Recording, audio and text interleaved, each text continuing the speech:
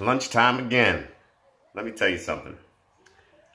Things have been getting pretty wild, and that's okay. It is what it is. We all do what we do. It isn't even what you think. Just because you looked at the thumbnail, you already had a preconceived notion of what I was going to say. You're wrong. Here's the thing. A while back last year, I got a ticket. Moving violation ticket, 2 points, no good. I can't afford that. Anyway, the cop knew he was wrong. There was nothing I could do except take it to court. So, you know, normally when you had a point ticket and you're at risk of losing your license, people get lawyers and things like that, and that's what you're supposed to do, and that's what I would do if I was wrong. My girl said, leave it in God's hands. Do what you got to do. And I said, don't worry about it. I'm going to go in there and I'm going to get this dismissed one way or the other. All right. No problem. This is what we're going to do. We're going to go in there and state our case and do what we must do, and we're going to get it dismissed. Long story short, I go into court, waiting for the officer, because this is my second time there. He's supposed to be there. We're supposed to have footage. We're supposed to talk. We're supposed to talk to the prosecutor. Never saw the officer.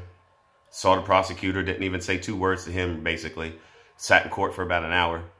And in the beginning, there was a juvenile up there, and he missed 15 days of school. 15. If I did that, they'd still be looking for my body. Anyway, 15 days lost of school. The kid's going through his story. He really doesn't want to do nothing too much. He's got a little smirky attitude. His mother's there. His grandmother's there. It's understandable.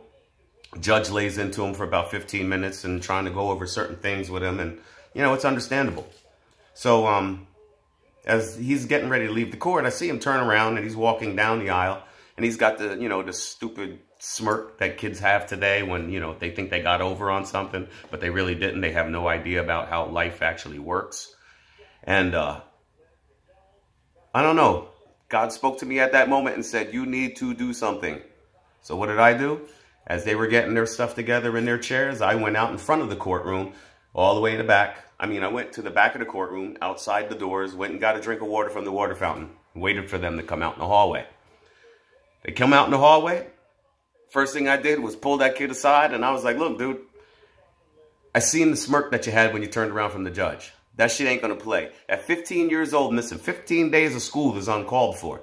I understand the story that you explained up there that you lost your father in August, and I'm sorry for that. But here's the thing. Now you have to man up, just like the judge said. This world will chew you up and spit you out if you don't have any type of education, no type of whereabouts. The judge asked you, what did you like to do? What kind of hobbies you have? You don't have any hobbies? You just like to sit and watch TV? That is the most poisonous thing to your mind. The other thing you like to do is probably go out and hang out with your friends all the time and basically do nothing, right? Yeah, that's what I figured.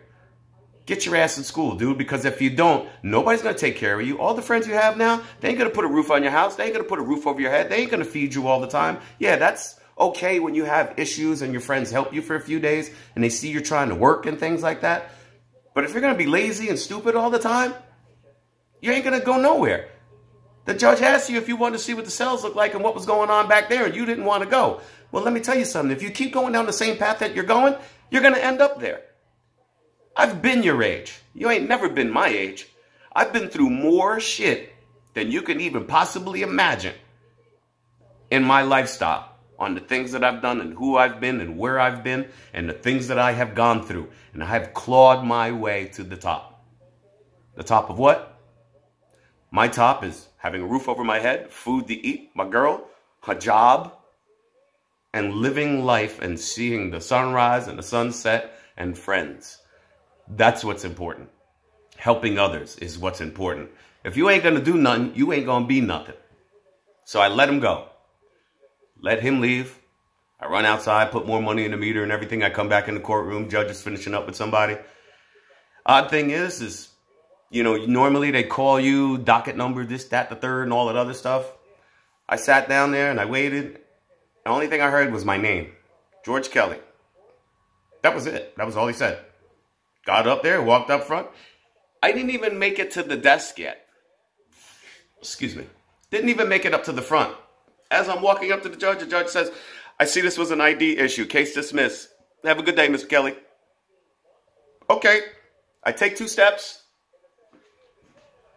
I turned back around and I was like, you know, Your Honor, I have to commend you on what you were talking you know, what you were saying to that young man, 15 days of school and what he wants to do and this, that, and the third. And, you know what I mean? I hope you actually made an impression on him, because if you ask, you know, Honorable Judge Gross and mention my name, she'll tell you that, yeah, I've had a little roughness in the beginning, but yeah, here I am today doing what I must do.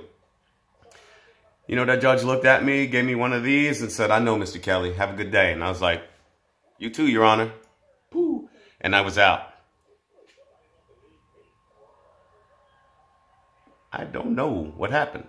But as I'm walking out of the courtroom, I get into the hallway. There's 3 cops out there waiting for me. All 3 of them are like, yo, the speech you laid down on that kid is something that he desperately needed to hear. That was a great job. And I said, look, he has no idea what I grew up with. I already know what's out in the streets. And I've changed my attitude and I've changed my ways of thinking, all except for being a Democrat. I'll never change that. There's no way in hell I would do that. But anyway, politics aside, you got to try to do good things for people. And sometimes God will give you that little nudge on the side of your head to say, do something right. You got to follow it sometimes. That's what I do. Do unto others as you would have them do unto you. Don't kick nobody when they're down. Be a loving and kind person. Unless they come to smack your hat off your head like that, then you have, by all means, you know what to do. But anyway, just wanted to share that little story with you, and I got a whole bunch of other ones.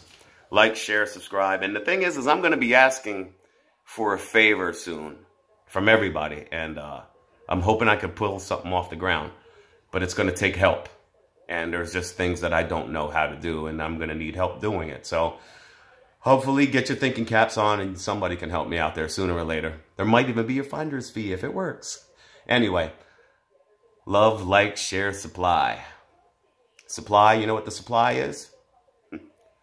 Love and kindness to all. Unless they're on, never mind, I'm not even going to say that. Enjoy your day, people. This has been Lunch with #GK Says. Enjoy, and I will talk to you soon. Peace.